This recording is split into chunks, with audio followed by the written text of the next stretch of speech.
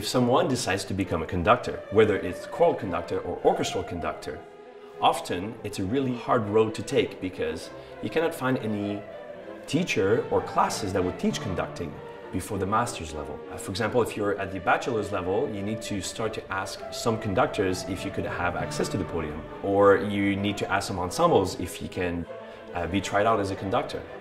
We strongly believe at Choeur St-Lawrence that there's room for young composers, young singers, but especially young conductors.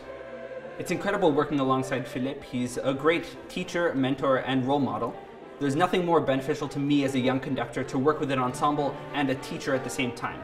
It lets me both rehearse the music with the ensemble and get pointers from a professional and see how they impact the music directly. This experience gives me the chance to conduct one of Montreal's top choral ensembles in front of large audiences at some of the city's best venues. It gives me the opportunity to conduct complex repertoire, sometimes double chorus, 8 voices, which helps me develop not only my conducting gesture, but my musical ear and my rehearsal techniques. It gives me a chance to work in a professional setting, both in rehearsal and in concert, which prepares me beautifully for a career.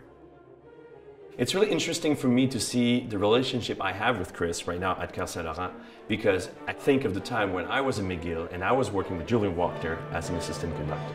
Christopher Gaudreault is very gifted. He will be leading top-notch orchestras and choirs.